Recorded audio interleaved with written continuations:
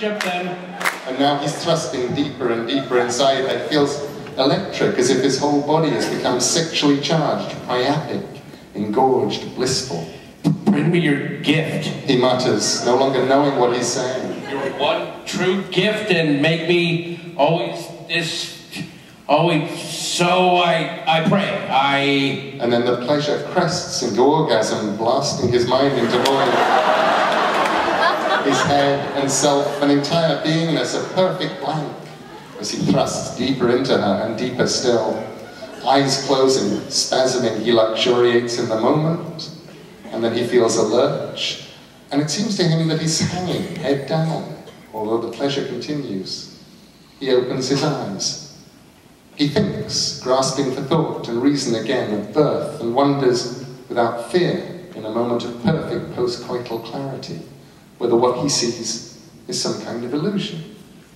This is what he sees. He is inside her to the chest. And as he stares at this, in disbelief and wonder, she rests both hands upon his shoulders and puts gentle pressure on his body. He slides further inside her. How are you doing this to me? He asks, or he thinks he asks, but perhaps it's only in his head. You're doing it, honey. She whispers. He feels the lips of her vulva tight around his upper chest and back, constricting and enveloping him.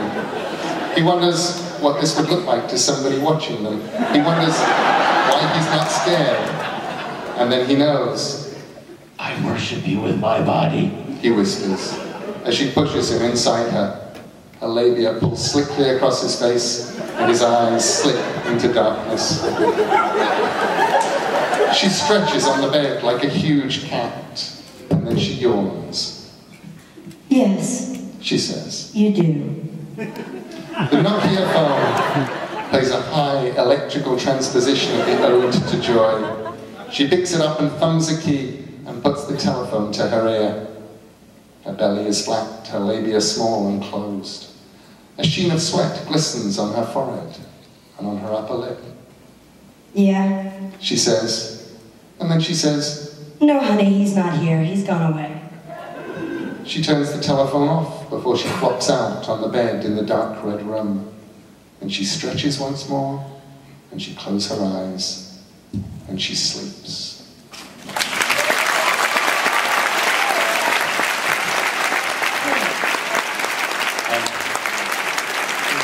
Can we have a special round of applause for Zelda?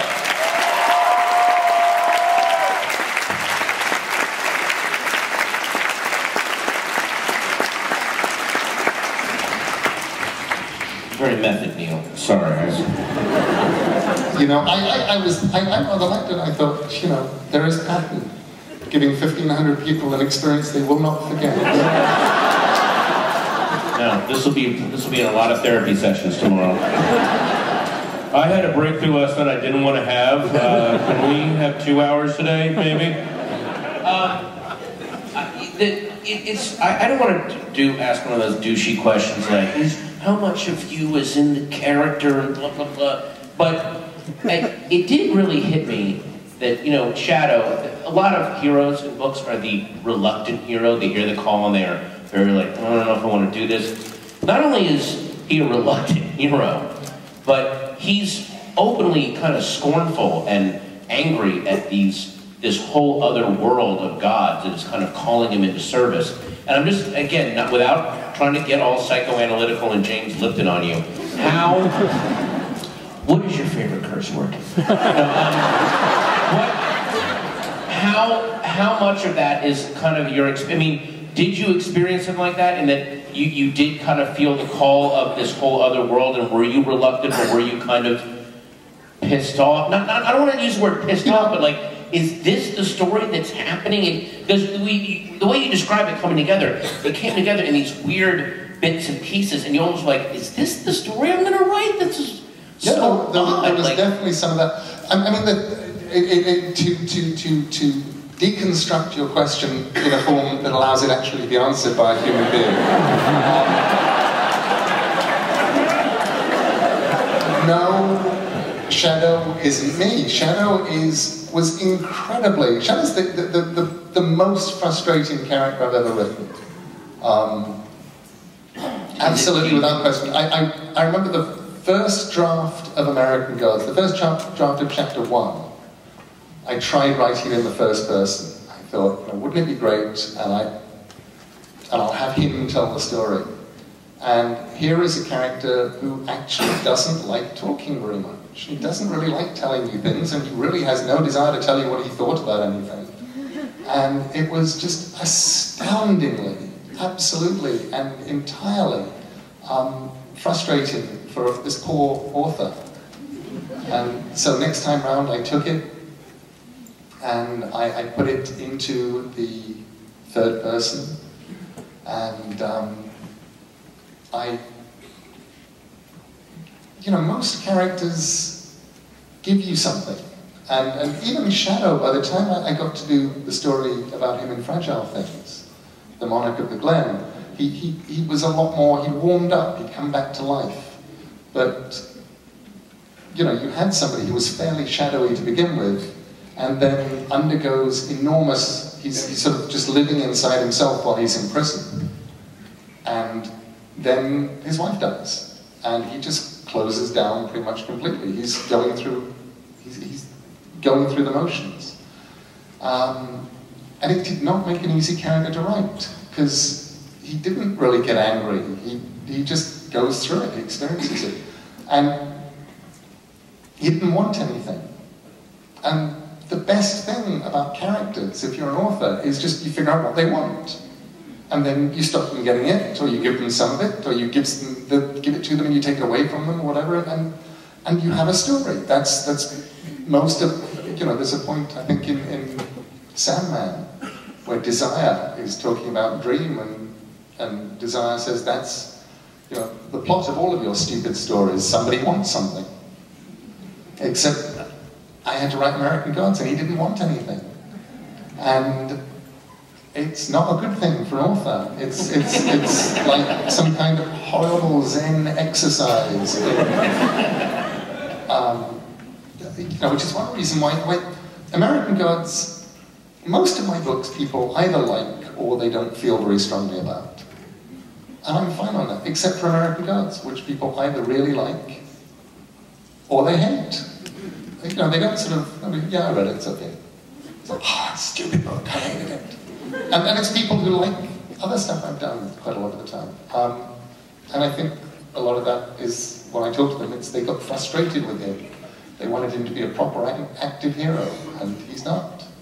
Well, do you remember a particularly profoundly negative assessment of the book, or a profoundly negative reaction from somebody, or either writing about it or talking to you about it, that actually made you almost maybe, I'm not going to, do you remember something like that, like a moment that really...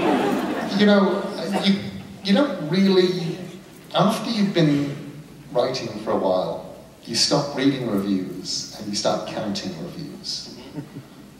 In the sense of, you read the first reviews. And I learned not to listen to reviews right in the beginning. I did a book called Violent Cases, a long time ago, with Dave McKean. It was my first book. And it was our first book, and we were very, very nervous. We brought it out, we wanted to see what the reviews were going to say. And we got a review in Comics Advertiser or something like that. And so we read it, and it said that it was quite good, but it was overpriced. And Dave and I were young, and we believed reviews were a really important thing, and he was a reviewer, and he was saying our book was overpriced. We went to the publisher, and we said, our book is overpriced. And our publisher said, okay. And we said, we'd like you to take the price of our book down. The publisher said, okay, but you're just cutting your royalty. And we said, we read a review, we believe in reviews, we're up with reviews, and we don't mind. We said, okay. So the next edition of the book came down in price from £4.95 to £3.95. And we waited for people to say, oh, good job, guys. And nobody noticed. Nobody noticed at all. Nobody ever mentioned it. Nobody seemed to have noticed that it had come down in price. It stayed down in price for a year or two, and then we went back to the publisher and we said, yeah, you can put it back up if you like. And they did. And that really was the last time I listened to a review. After that, you count them. The first reviews of American Gods I actually remember because I was still sort of, you read the first few, and the first review of American Gods that came in said that it was a really good book and a great sort of road trip, except for the stuff where Shadow goes to the town of Lakeside in Wisconsin when the book comes to a crashing halt. And then there was the next review came in and it said that the road trip stuff was pretty incoherent, but the power of the book came from the scenes where Shadow visits the town of Lakeside, where Gaiman conjures up small town America in a way that you can believe. And I went, okay, well, there's my 2 reviews. And after that, it's much more a matter of going, oh, good review, good review, good review, bad review, good review, good review, bad review, good review. And you kind of count them. You just sort of, you have a rough idea of what people are saying, but it doesn't really do very much. Now, are you gonna, I mean, now that this is being adapted into a TV show and books like Walking Dead and Game of Thrones are being, I mean, are you gonna have, obviously, a hand in the adaptation? Is there stuff that you're worried that you may have to leave out, or stuff you want to make sure gets in, or like, how does that? Well, I want to make sure gets in. It's weird, the things that I'm concerned about, I really want to make sure that the races of all of the characters are right. Finding, I don't like it when black characters become white on movies, when things like that.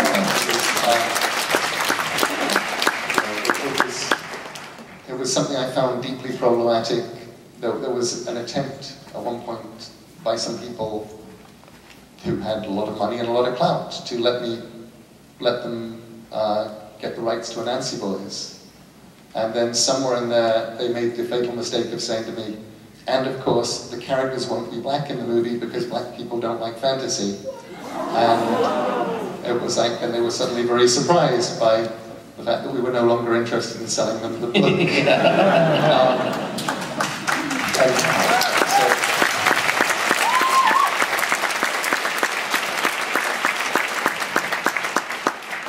Thank you, but it's not necessary. It wasn't exactly a moral. If you made the black characters magical and they helped white people play golf better, white people would love that. If you ever consider that, that would have been a blockbuster. No? So I want to keep the racial mix of American Gods much the same, and I want to make it faithful, but also would like it to have a few surprises for people who read the books. I hate that thing where people read the books and they go, oh, I know everything that's going to happen. It's like, I'd like to go and go, no, you don't. You know a lot more than anyone who has not read the book does. But there may still be some surprises for me. You were mentioning the internet earlier and how, you know, no one just makes a TV show anymore. There is a website, there's all kinds of interactive stuff. It would seem to me that this book would be perfect for that. For not only do you get the TV show every week, whatever it is, but then the supplementary stuff, either on the internet or through other sources, would just be amazing. That could almost be a whole other freestanding thing going on. That would, you know what I mean? Like, yeah, and there's also the stuff that I remember. One thing that I get from a lot of people on American Gods is people saying that they would love some kind of glossary, some kind of index, a list of all the gods and who they are, so people can look them up. And it's one of those things that I thought about doing when I published the book the first time round, and then came down against, and thought about a little bit with this version, and then came down against. And there is at least one website where somebody's done a very good sort of first stab at listing everybody. But that's the kind of thing that it would be really fun to do, to just actually give people background on these characters, where they come from. Although the one argument against that is, it is fun to experience the journey with Shadow as he begins to realize, like, part of the fun is, oh, wait a minute, this is, oh, that's who I'm talking to, like, that's, that a lot of the big shocks come from those moments. Sure, but there are also places where, you know, I'll talk to people about characters in the book, and they'll say, well, why aren't there any Greek characters in the Greek Roman gods in there? And I'll say, well, actually, there are a few. And they'll say, why? And I'll say, well, for example, the Gorgon that he went to see. And people go, what Gorgon? And I say, well, do you remember? And then I go, well, no, I didn't really make it. Well, she had mice in the fridge. They were obviously there to feed her hair, but maybe I should have made it more clear. You know, I thought the white bike messenger with dreadlocks was the Gorgon, so I'm totally confused. One of the things that I would probably do now, when you're writing a book, if you're me,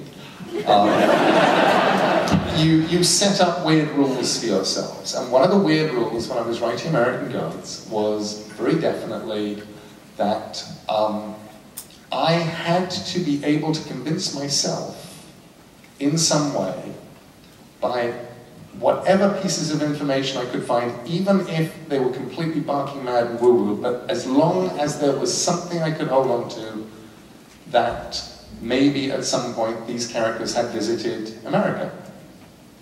So, for example, with the Egyptians coming over in Cairo, the Egyptian gods, there's just a few wonderful barking mad things out on the fringes of archaeology where there's some copper stuff that they found in tombs that some people claim has been fingerprinted to copper mines in the Upper Peninsula and northern Wisconsin. I went, that's beautiful. That lets me go, maybe there was trade, maybe if there was trade, maybe somebody came over, and yeah, that kind of thing. But I never had anything with the Greco-Roman gods. However, the magic of the internet means that I have now read a glorious article about ancient Roman coins found in the mud of the Ohio River.